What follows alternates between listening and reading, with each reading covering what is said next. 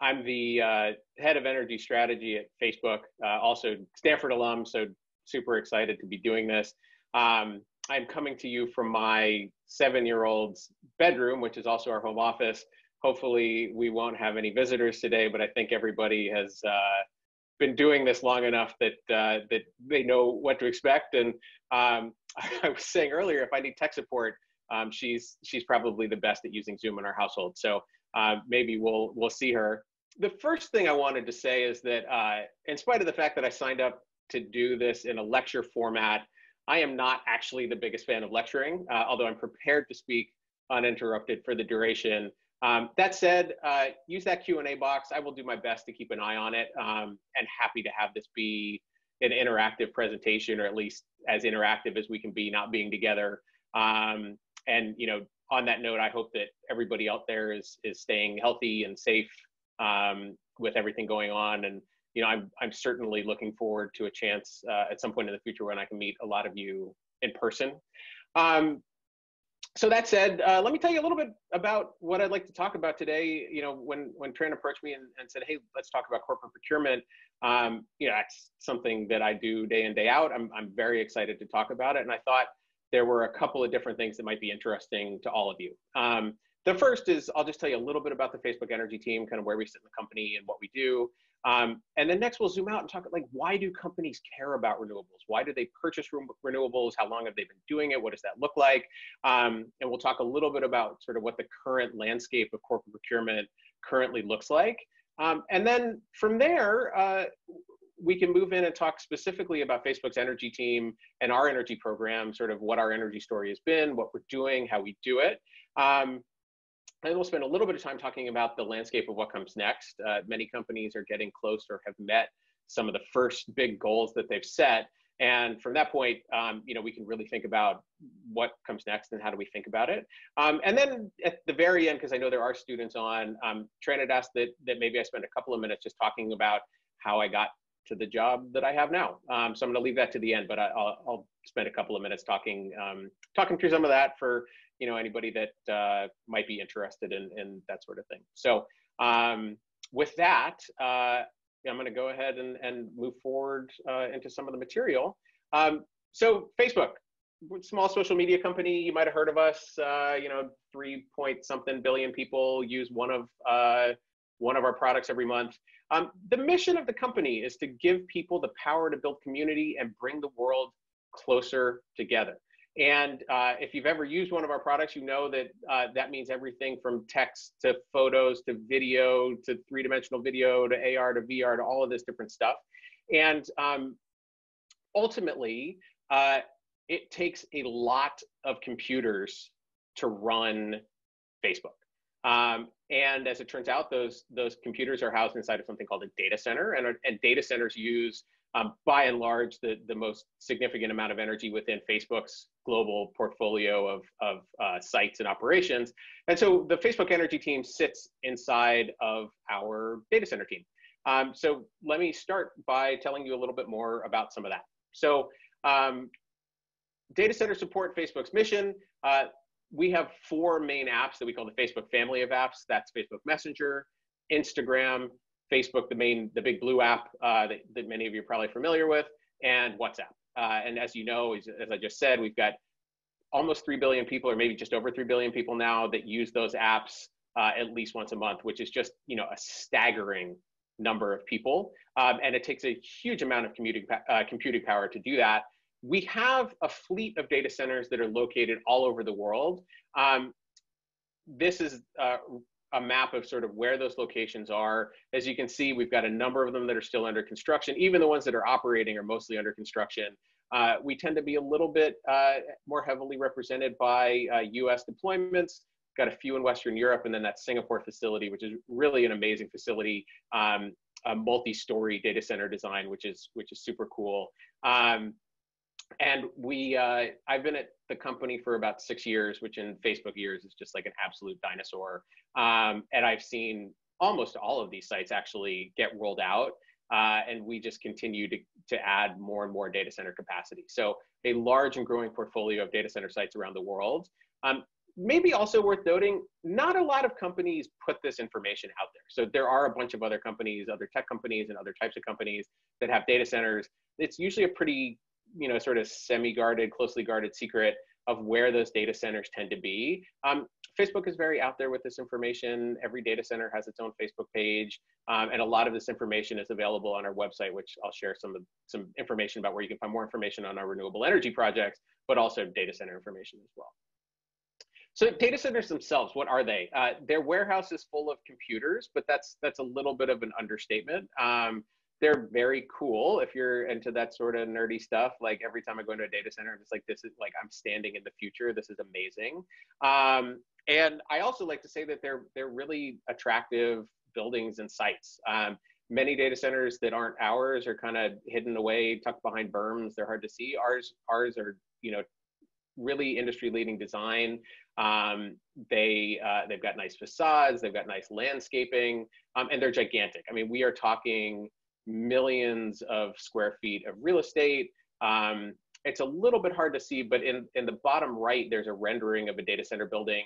And sort of off to the side there, you can see it's kind of a square with some white squares on it. That's a substation. And an electrical substation, for those of you that may not be in the deepest weeds of the energy world, is how we interconnect our data centers to the grid, how we plug them in.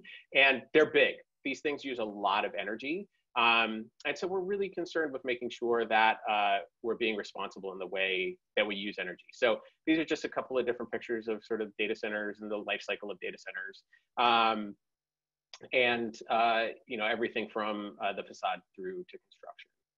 Another thing that I just wanted to hit on, we've got a whole bunch of different slides about the data center portfolio and what we do. One of the ones that always resonates to me, because I've been very involved with many of our site selection efforts and figuring out where to put data centers, is that we think about siting a data center in a community as entering into a long-term relationship with that community. And we're deeply committed to playing these very positive roles in our data center communities. We work to support STEM education, which I know probably with this audience is something that people care passionately about. And certainly those of us in the technical parts of Facebook care about that as well. We offer grants to local communities around education and other community benefits. And all of our data center staff do a lot of volunteering locally. So it's something that I always just kind of highlight because you think about a data center and it's like, oh, warehouse full of computers, like what? But really, getting our employees out there into the community and being a good partner long-term with those communities is something that's really important to us. So that gives you a little bit of a sense for kind of what the data centers do. And so the energy team at Facebook sits inside of the data center team. And the reason for that is that we've got a couple of high-level objectives. So the first is we have to plug these things in and make sure the lights get turned on. And that's, that takes a mix of things, but it's an important part of our jobs. Got to make sure those lights stay on, so reliability is really important. And then we need to make sure that we're serving them from an energy perspective cost effectively, and that it meets all of our sustainability goals and objectives. So serving them as cleanly as possible. So that's really sort of the key pillars of the team's focus. And the energy team is broken down into three main groups of people. The first is the team that I lead, which is sort of a commercial, regulatory, market design kind of group. We do all of our utility relationships around the country. We're involved in regulatory proceedings related to our rates, and then making sure that markets are functioning the way that we need them to function to serve renewable energy to our facilities in a cost-effective way. We've got another team that does program management, and the program management team kind of serves as the bridge between teams at local utilities and internal Facebook teams that share similar functions that are responsible for working together to make sure that whole plug the thing in and turn the lights on works. So maybe a design team working with a design team, or electrical engineers working with their electrical engineers. Turns out it's a very complex process to energize a significant load like a data center. And so we have a whole team that works just on the program management there, and it's a really vital function. And then we've got a team that does just renewable procurements. So they go out and they look to contract with renewable energy projects around the country. And we'll talk a little bit more about how we do that later. All of that said, all of these folks, everybody on the energy team, there's 20 something of us now, touch renewable energy projects in some way. And for a lot of people on the team, it's one of the main reasons why they came to Facebook, was to work on projects in that way. And I think a lot of the folks on the team here have a diversity of backgrounds in the energy market, but a lot of interesting depth of experience, which is really necessary given, you saw that map earlier, the geographic spread of Facebook data centers. It becomes important to have people with a diversity of experience. So that's a little bit more just on the team and kind of where we sit in the company. So look, big question, why do companies do this? Why do they care? And I think it's actually evolved a bit over time, probably. If you look back in history, maybe 10 years, a little bit more than 10 years ago, that was kind of when you saw the earliest inklings of companies beginning to focus on renewable energy projects. Walmart was one of the very first, I think all the way back in like 2005. Facebook was an early company as well.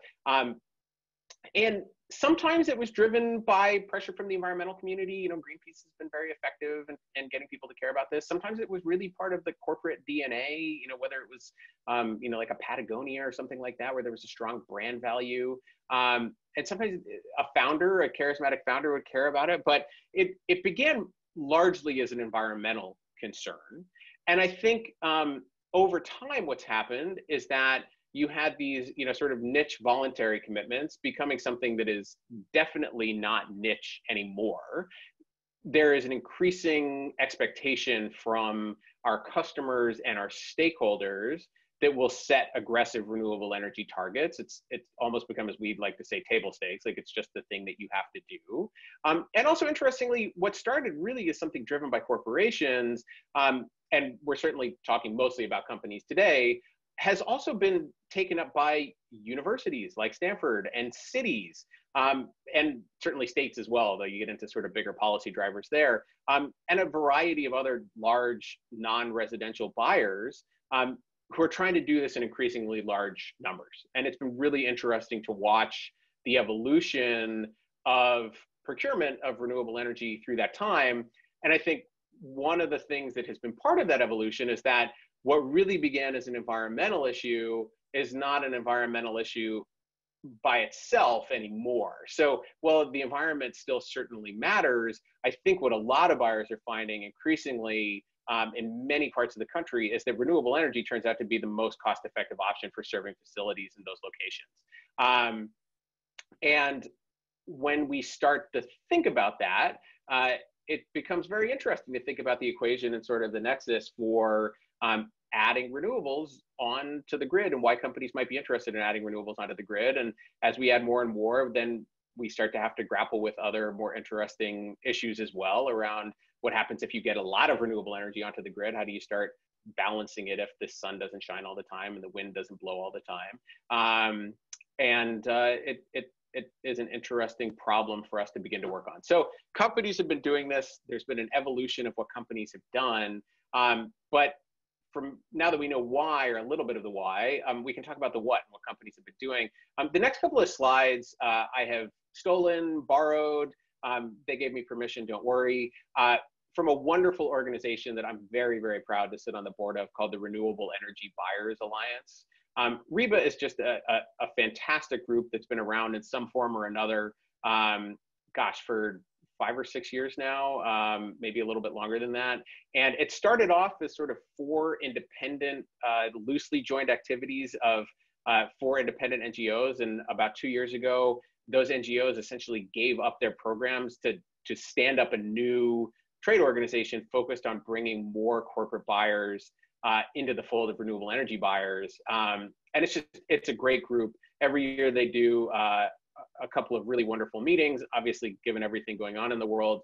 This year they're doing a virtual meeting, and at the beginning of many of those virtual meetings, they do what they call a state of the market. So like, what are companies doing in procurement of renewable energy? So I stole a couple of slides from them about that, because I think before we zoom into what Facebook specifically is doing, I think it's really interesting to see sort of where corporate procurement has gone through time. So I picked a couple of the slides that I find most interesting. Certainly, if you're interested in this stuff, go check out the REBO website. I think it's rebuyers.org. You can find a bunch more materials. You can find webinars and all sorts of really interesting stuff more generally. So the first one is, let's just talk about deals. Like, this is one of the big things. Like, how many deals are people doing? The blowaway statistic on this slide from my perspective is that 26 gigawatts over 10 years. I mean, these are very, very meaningfully large numbers. Corporations have driven 26 gigawatts of renewable energy onto the grid over 10 years. This is not a niche requirement, as I'm fond of saying to policymakers. This is really something that has the potential to change the way renewable energy is bought and sold in the country, and indeed has changed the way renewable energy is bought and sold in the country. 2019 was an absolute banner year. 9.3 gigawatts, really incredible. 2020, off to a bit of a slow start, although they gave me all kinds of provisos around, first of all, there's some cyclicality from a month-to-month basis, which I'll show you in a minute about how renewables are contracted. So it wouldn't be at all surprising to see more renewables coming on later in the year. I think also we've got there's a number of projects where the folks at REBA know that those projects have been signed, but they're in some sort of regulatory proceeding or something like that, and they haven't been disclosed. So all of which is to say 1.76, not the biggest number on the chart, but still a long way to go in 2020 in spite of the circumstances that we're all in. I think we will see a number of projects continue to move forward.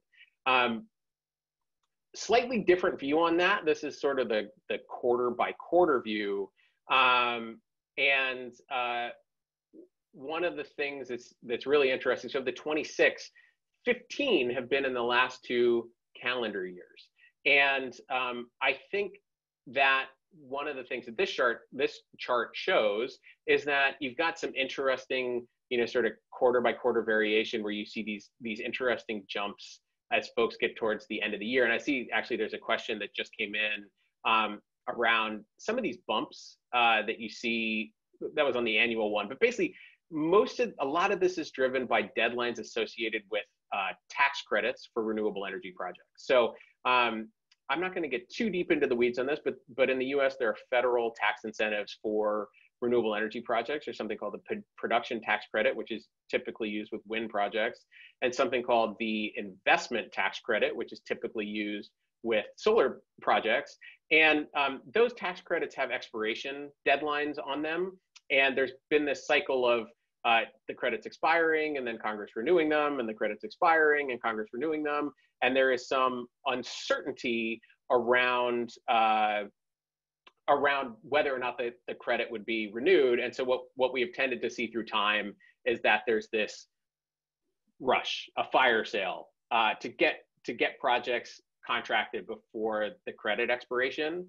And so I think that what you end up seeing is that because of this sort of cyclical nature of the approvals and the expirations, you get these bumps of project development. And also similarly through the year, a lot of this outside of sort of 2019, the reason that you're seeing these like climbs through quarters is that people are trying to get things in before the end of the year for tax credit deadlines. So what about the folks buying them? The piece of this chart that interests me the most is the black line, of course. How many buyers do we have doing this? 100 companies have transacted in the utility scale solar market. I mean, it's a big number. And yet at the same time, you think about 26 gigawatts and it's only 100 companies. So there's a part of me, because I've been doing this for 15 years or whatever it is, that I'm thrilled to see 100 companies buying renewable energy, because that it's a number that seems massive compared to where we were back in 2008.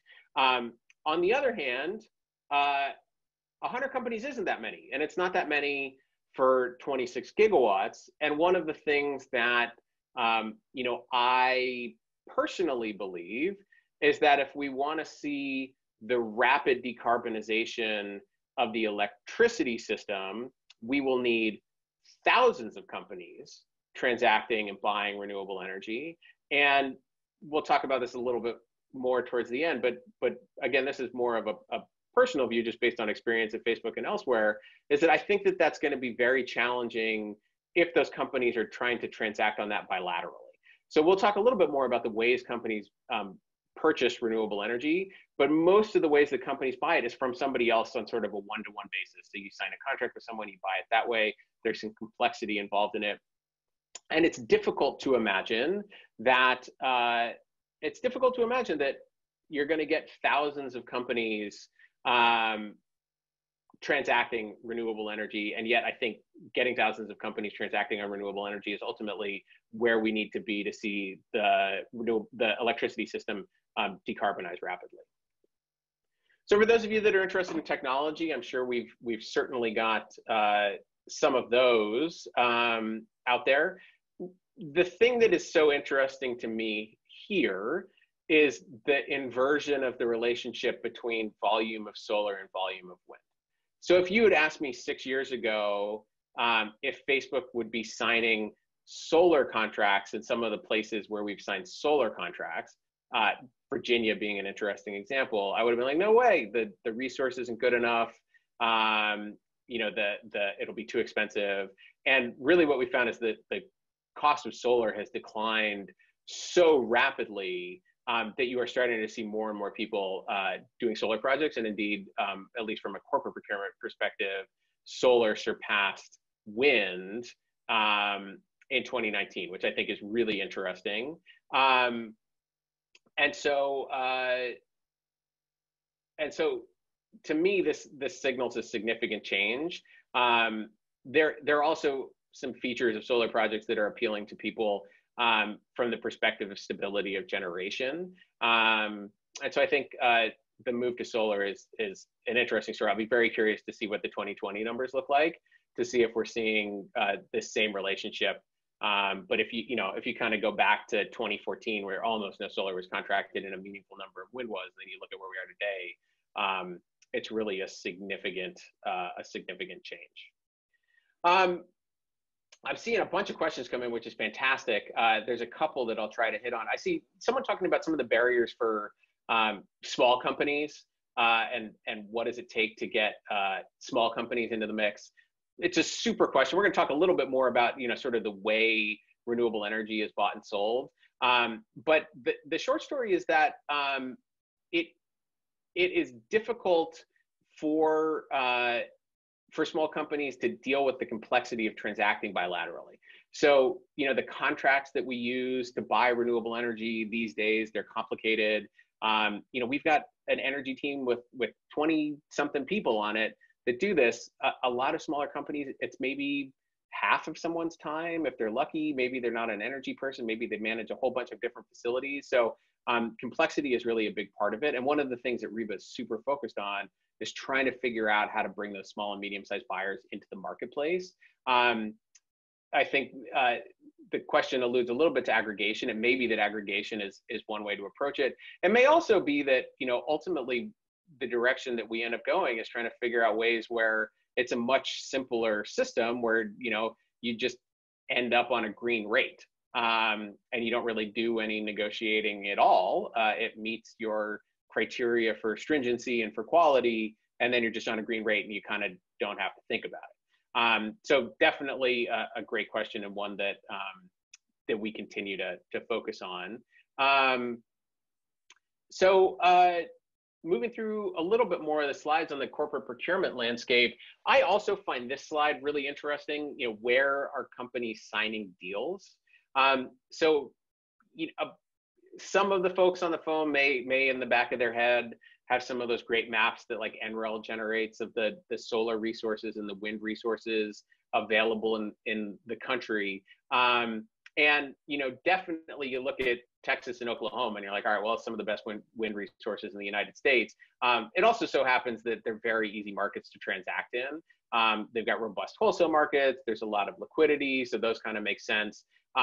North Carolina and Virginia are fascinating ones. There were some incentives in North Carolina many years ago that encouraged the development of a lot of small solar projects. And even after those incentives expired, what you saw was a robust network of developers on the ground there that were able to continue to put in projects.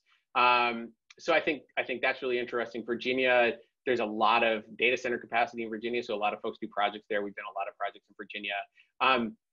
Some of these gray states with no deals in them are also pretty interesting. A lot of them don't have a wholesale market operating behind them, which can make it much harder for companies to transact. We find that in parts of the West. We find that in parts of the Southeast. Some of them may not have, sort of the physical infrastructure required to interconnect renewable energy projects, and then some of them just don't have the renewable energy resources. So the wind doesn't blow strongly enough, or the sun doesn't shine brightly enough to support it. But you can see Texas is just way out there. A lot of companies have done transactions in Texas, including Facebook.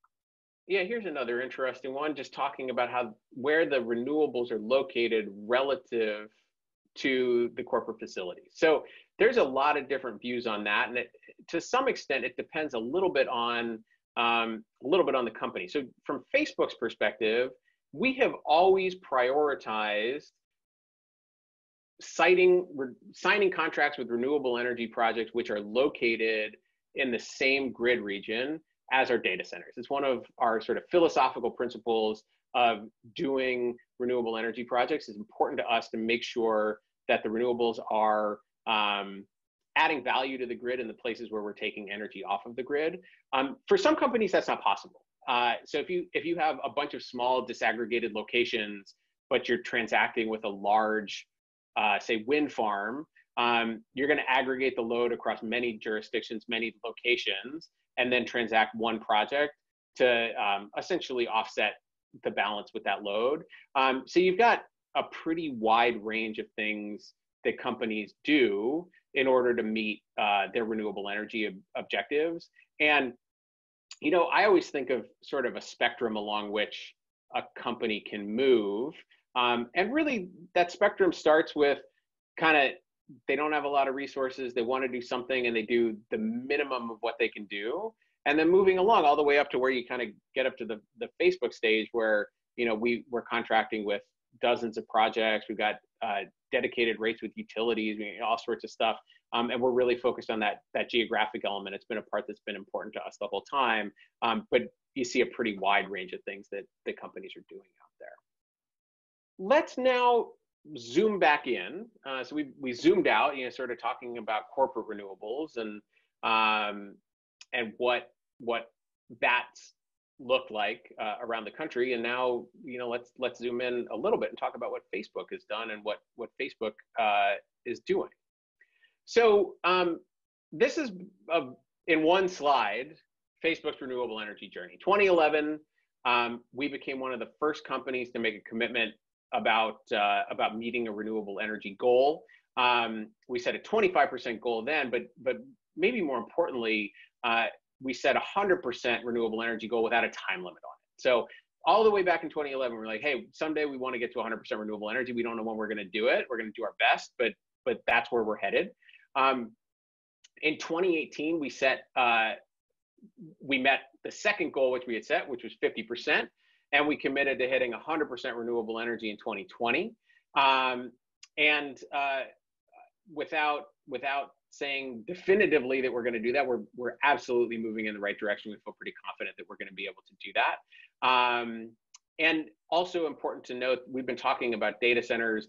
Some of Facebook's original goals were focused on data centers, but our 100% renewable energy goal in 2020 is for all of our global operations. So by the end of this year, 100% of Facebook's global operations will be supported by renewable energy. 2019, this number has just recently been released. We hit 86%, which everybody is super proud about. We've got more than 5 gigawatts of contracts, so 26 for corporates, of which 5 are Facebook. It's a big piece of that chunk, and we've been really busy. In 2019, Facebook was the largest corporate buyer of renewable energy in the US, at least according to Reba's totals, which are pretty good. And the second largest corporate buyer in the world. And actually in 2018, we were the largest corporate buyer in the world. So the last 2 years have been really busy for us. Certainly, even before that, but the last two have been really, really big years for us.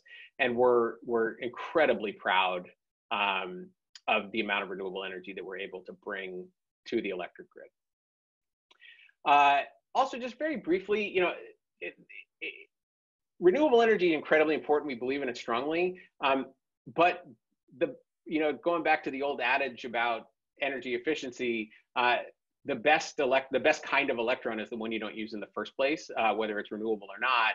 And so we spend a huge amount of time working on energy efficiency. And we believe that our data centers are 38% more energy efficient than sort of the average industry data center. It's ingrained into everything our design and hardware teams do, and we've done some really great stuff there. We also use a lot less water than the average data center. So efficiency is top of mind first and foremost. It really becomes the thing on which everything else is built. So I want to spend a couple of minutes talking about how we actually do this. So, you know, how do you buy this stuff? Like if one wants to go out into the market and buy renewable energy, what do you do? So there's really two pathways that we use, and there's as many flavors of this as there are electric markets in the United States. For those of you that are aware, you know, the energy market in the U.S. is highly balkanized. You've got a lot of different players. You got many different regulators. So it's a little bit different. But if you had to bucketize it into two things, these would be the buckets. The first is we buy direct. So we're signing power purchase agreements directly with projects. We're working with the developers of those projects, and really it's a transaction which it's related but sort of sits off to the side from how we're serving our facility with energy. The second bucket is working with a utility, and many of these are actually through arrangements that we call green tariffs. So there's special rates that the utilities design to allow customers to bring more renewable energy into their portfolio. Some of them kind of pair with existing utility rates. Some of them are fully encompassing utility rates where the whole thing is built around the types of renewable energy resources that are in the mix. In New Mexico, there's a renewable energy green tariff that we did there, where we're bringing wind and solar projects, and the utility is looking at that and has put a whole rate together, which allows us to serve the facility with those resources. So many different options in terms of how we do this, but you know, ultimately we're either buying directly from the project or we're partnering with one of the utilities that we work with around the country. Some of this also depends on the market structure in the place that we're looking for renewables. So in some parts of the country, we have what are called regulated energy markets, where you have regulated monopoly utilities that are serving exclusively the customers in those markets. And there we partner directly with those utilities, in part because we don't have other options. In other markets, as we call deregulated markets or choice markets, you have many more options in terms of how you serve facilities. Essentially, you can choose from a list of providers, and that gives you some additional flexibility in terms of how you serve. So we're probably a little bit disproportionately weighted towards regulated markets, and so we do a lot of work with regulated utilities, but we've got a number of sites in deregulated markets as well, and some direct contracts in those markets too.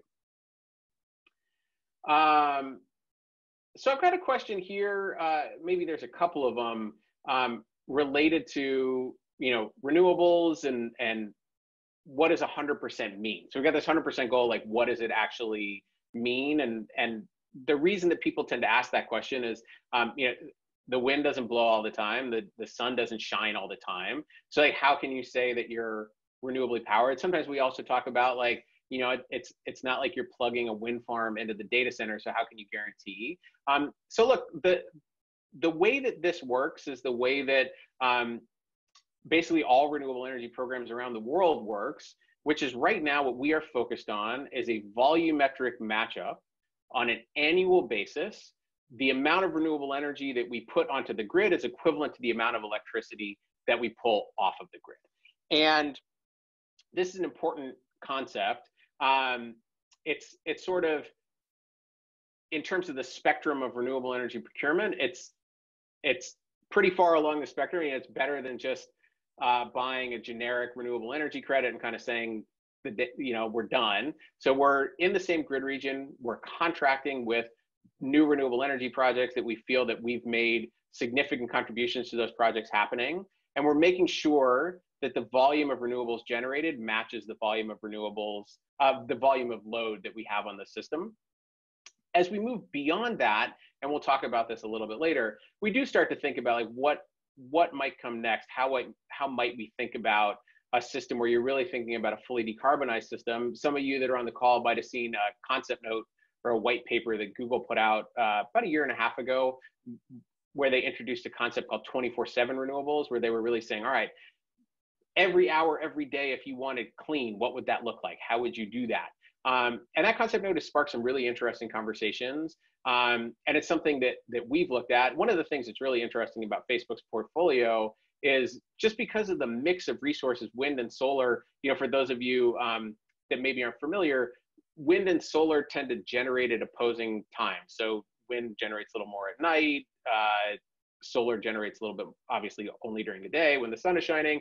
And what we find is if you start to sort of overlay the generation profiles, we've got a significant matchup of generation hour by hour, but it's not 100%. Kind of where do we go from there? I think one of the things that we're interested in thinking about is the next step moving to hour by hour for an individual company, or is the next step really trying to figure out how we push the grid as a whole to greater penetration of renewables and get to an hour by hour for the grid, thereby greening the grid for everybody? So I'll spend a couple of minutes towards the end chatting about that one. But that's how our goals work and the goals of all other companies work. So our portfolio, I mentioned before, if you go to sustainability.fb.com, you can see a bunch of information regarding where our Facebook data centers are, so those little blue Fs. Every single project that we've contracted with, we've got more than 50 projects. It's a staggering number of projects, and a very small team, really. When you think 20 people with data centers and getting those plugged in and lights turned on and contracting with all these renewable energy projects, it's as much load and as many projects as a medium-sized utility, and we're doing it with 20 people. 30% of those projects are operating, 50% of them are under construction. It's just, it's great. And this is a screenshot of a map which is interactive. So you can go find that map, you can click on it, you can see all kinds of great details about the project. As you can see, the projects are clustered within the grid regions of the projects of the data centers, which again is one of our main priorities. So just to give you a little sense, like what does this look like, right? So this is one of those 50 projects. This is a 100 megawatt project called Bancroft Solar. It supports a data center site in Georgia, I believe. It's got 355,000 solar panels spread across 1,200 acres and created 675 construction jobs. I mean, these things are really, really massive, and this is one of 50. We've got projects that are even larger than this. We've got projects that are smaller than this. But the scale of the impact, like the scale of pretty much everything Facebook does, is really quite large. So we've made a lot of progress in our renewable energy journey through time, and one of the things that I always like to show is that not only has our percentage of renewables grown through time, but our load has also been growing significantly through that period as well. So both increasing the amount of renewables while also seeing our load increase at a really significant rate. And all of this data is on our website, so you can go check it out. So the last piece of this, and then I'm going to stop, and the questions have been great. I've been grabbing a couple as we go. And then we'll get a chance to bring John back and do some more of them, because I'm really looking forward to it. But just to give you a little bit of a sense of what is coming next, we've got a very small handful of companies that have hit 100% renewable energy goals. I think Google and Apple have done it publicly. We're getting very close. This is our year. So what are people starting to think about next? And really, this is one of the reasons why we love Reba, is because Reba is helping to think about this. So this is kind of a busy slide. And there were all kinds of build-up slides coming up to it that I'm not going to show.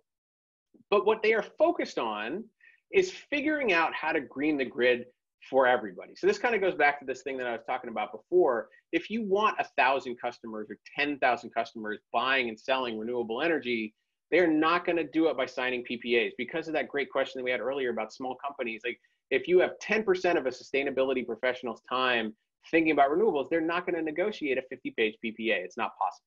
So what we have to do is think about the ways in which the pathways that we can help move the grid towards decarbonized future. And that's a big part of what REBA is doing right now. They've got something called a pathways analysis where they're looking at some of those options. So some of the things that they've studied and that you can see on this chart, just showing you kind of the overlay of all of the tools that we're seeing around the country. The first utility green tariffs, those have been around. A lot of people use them. Some of them are more effective than others, but they do drive customers into new renewable purchases. Then we've got utilities that are making commitments. We've got some very large utilities in the United States that have made 100% renewable energy commitments. We've seen Excel do that. We've seen Duke do that. Timelines and some other things I think are still interesting on that, but it's meaningful, it's important. We've seen the development of wholesale markets around the country. We've got those big gray swaths of the country that don't have active liquid wholesale markets. It makes it very difficult to get projects done. We've also got states that are setting 100% renewable energy targets. It started with Hawaii in 2015, and now we've seen all the way up in Virginia setting 100% renewable energy target just in this last legislative session. You know, you think about how to bring customers forward. If the state has a 100% renewable energy target, then every customer is going to be on 100% renewable energy, and that will drive more customers into being 100% renewable than trying to figure out how to get all of those people procuring renewable energy. We've also got a number of states where you know, the executive branch of the government has set a 100% renewable energy goal, and then also states with retail choice. There are some interesting questions around, if you just make it easier for companies to choose renewables, will they do that? And in some places, it seems the answer is yes. In some places, it seems like the design of the market makes it challenging for that to happen. But you look at a state like Texas, and there are a number of providers, like a fully deregulated state, like so many things in Texas, they do everything their own way in terms of energy markets. And there are a bunch of providers there where if you're a small mom and pop business or even a residential customer and you want 100% renewables, very easy to find somebody to serve you with that supply option. So the long and the short of it is, you look at a chart like this and you see this patchwork, but each one of these tools has the potential to increase the amount of renewable energy that companies, non-residential customers, are able to buy. And I think ultimately we're working with REBA to try and figure out which one has the, you know, one or ones is going to move things forward fastest, and really drive as much decarbonization and as much renewables as possible onto the grid. So I'm going to stop with the content there. And we've got a ton of questions. So actually, maybe I'll save a little bit about kind of how I got to where I am in renewables for the student session towards the end. And we can just jump to John and to questions. Great. Well, you've done a great job answering questions already. It makes my job easier. There seem to be a lot of questions regarding what I would call grid integration of renewables. So this ranges from when you buy direct, how do you get transmission services? What do they cost? Are they reliable? Do you play in grid integration inducing activities, which could be buying storage, renting storage? You're an IT company. You would be it would be easier for you to do demand response, either on the buy or sell side of that.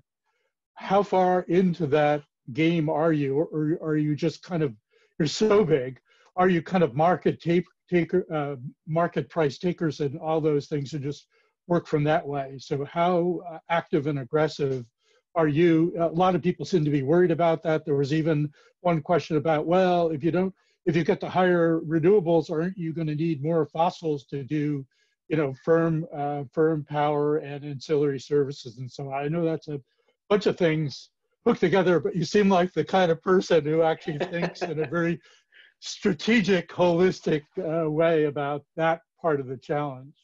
Yeah, I mean, so we spent a lot of time thinking about that, not least of which because many of the utilities that we work with haven't thought about it themselves. So there are jurisdictions where we're the biggest customer on the utility system by a wide margin, and we're coming in, we're saying, hey, we're gonna do the whole thing on renewables, and then it's like, holy cow, I hadn't even, so now you're gonna move a meaningful portion of my system to renewables, and how are we gonna deal with this? So one of the underlying premises of everything we do with utilities is that it is important to us to have no net adverse impact on other customers. We are responsible for the cost of what we're doing, and we always make sure that we pay those costs. We also don't want to be saddled with costs that aren't our responsibility.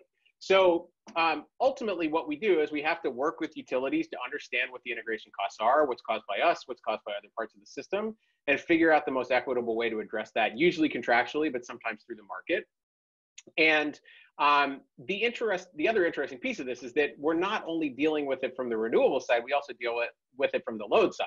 So, we're a transmission level load in most places. We're talking more than 100 megawatts, and you saw in the corner of that rendering, that big old substation there. So, we're plugging into the transmission part of the grid, and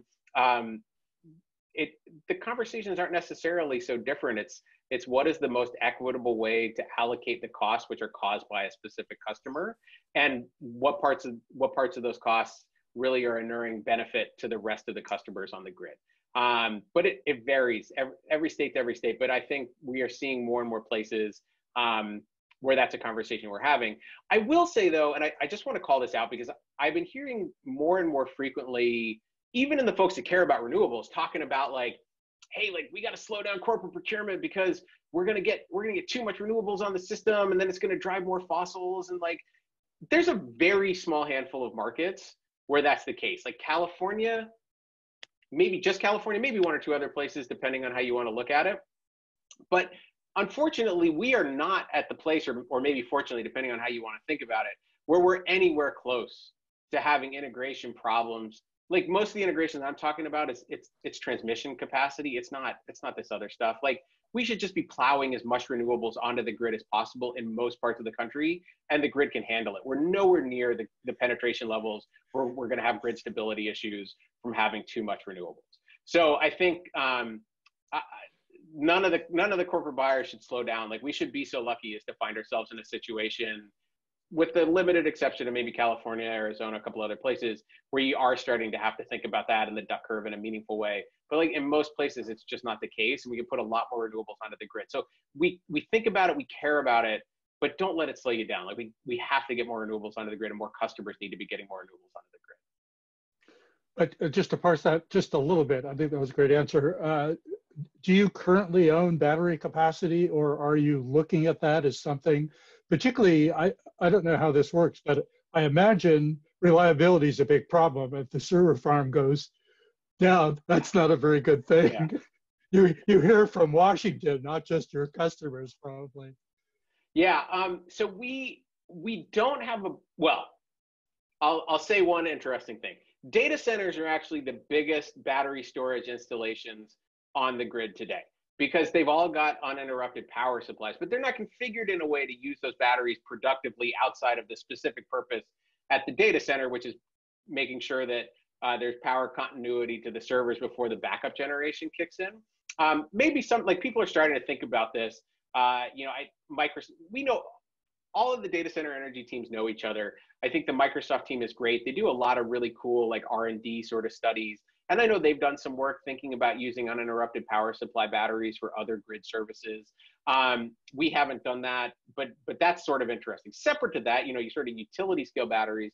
We've got one battery on one of our projects in New Mexico. It's a 1 megawatt hour battery on a wind project. It's specifically addressing some of the complexities of a particular project. I think we are finally just starting to see a world where the economics on batteries pencil, where we might start seeing them on more projects. So I always say that we are technology agnostic and cost sensitive in our contracting. And so very interesting to see batteries. I think the other thing about batteries is the markets are struggling to catch up with the diversity of services that batteries can supply to the grid, and at the same time. So, I sort of think about like a battery needs like 1 1/3, 1.5 revenue streams to kind of work. And a lot of the regulatory constructs haven't quite caught up with how to create a rate structure that accommodates that sort of revenue pancaking. And so I think there's a lot of interesting things you could do with the introduction of utility scale batteries into the management of large loads. But we're not really set up with that way right now. So we've got a lot of conversations going there. I wouldn't be at all surprised if we saw large scale storage integrated into some of our projects and the way we interconnect some of our facilities. I bet it's going to be another year before we see that, though. So on the demand response, would you give pretty much the same answer, or are you further along thinking about that, or not as far as on the battery side?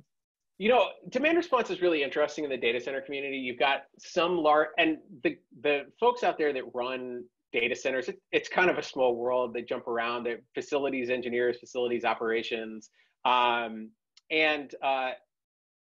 as you were surmising earlier, reliability is king or queen. And really anything that might jeopardize the overall reliability of the facility is frowned upon. So you've got certain groups of folks that do facilities management for data centers that think using backup generation to do demand response is fine. And you've got others that wouldn't touch it with a 10-foot pole. And they fall into two camps. And I see this across the industry, across operators. I won't necessarily say what camp Facebook falls in, but it's one of the two. So. Good, thanks. Yeah, there were a range of questions regarding differences in procurement of renewables in the US and abroad, and even one about why did you cite a big data center in Singapore, given the cost of land and labor there, particularly land, I imagine. Yeah. I'll answer that one first in sort of not an entirely specific way, but there are hundreds, if not thousands of factors that go into making data center siting decisions, even in the US, like picking from state to state. When you start to look internationally, we are balancing so many different things to find the right places to site these facilities. Singapore checks a lot of boxes for a lot of people. There are actually a lot of data centers in Singapore. So, you know, you can just kind of assume what some of those boxes might be. That said, it's a challenge to find renewables there. We're working really hard on it. We've got a bunch of people that are dedicated to finding enough renewables. There's just not a lot of land to do solar and wind. And so figuring out how you make that work. We've been fortunate to have a couple of projects to support the early phases of that facility, but we're going to need more, and we're working hard to figure that out. Going back to the first part of your question, now I'm blanking on what it was. Can you refresh me? What was the first part of the question? How is the procurement process for renewables different outside the U.S.? All right. Yeah, that's also a very interesting question. You know, in some ways, like taking Europe as an example, Europe was relatively far ahead of the United States on the deployment of policy-driven renewable energy programs. So, you know, you saw a lot of countries setting these programs to deploy. In the United States, we had somewhat less of that. And so, in a sense, corporate procurement sprung up to fill a void where companies wanted more renewable energy than was available to them on their local grids. So they started doing their own thing. And conversely, in Europe, it took a little while longer for companies to say, hey, we want to procure beyond the already aggressive targets that we're seeing in Europe. But also because they were so far along from a policy perspective, it's actually been a little challenging to procure in Europe, particularly through PPAs, because no one ever had a contemplator. They didn't contemplate it for a long time. So in some sense, PPA-driven procurement in Europe, I think, is a number of years behind where it is in the United States. But we are getting stuff done. There are markets in Europe that work. We just signed a very large wind project called Bjerkheim that'll support a number of our Nordic facilities. And so people are figuring it out, but it takes time. And so I think, you know, not only do we see country by country differences and market by market differences, but even in the United States, every single utility we work with is going to be different. Every market we work in is going to be different, which is one of the challenges for smaller customers. Is like, it takes expertise in 15 different markets or 20 different markets to meet a whole portfolio. And it's just hard. Great. Well, Peter, I think we need to move on to the face-to-face, no pun intended, student session at this point, because I know they're anxious and probably envious of where you are and anxious to get there as soon as possible. I will say thanks for a terrific talk, and also some good news, given that this is our last seminar, and it seems that the whole world sucks right now. So thank you for being a shining counterexample to that trend. Thanks again, and I hope you'll come visit us as soon as the fog lifts from the world. Well, thank you so much for having me. I love, as you can tell, I'm passionate about this. I love to talk about it. And I'm really looking forward to getting over to campus and actually meeting some of the folks over there. So thanks everybody online. Thank you, John. Thanks everyone. Great. Thank you all.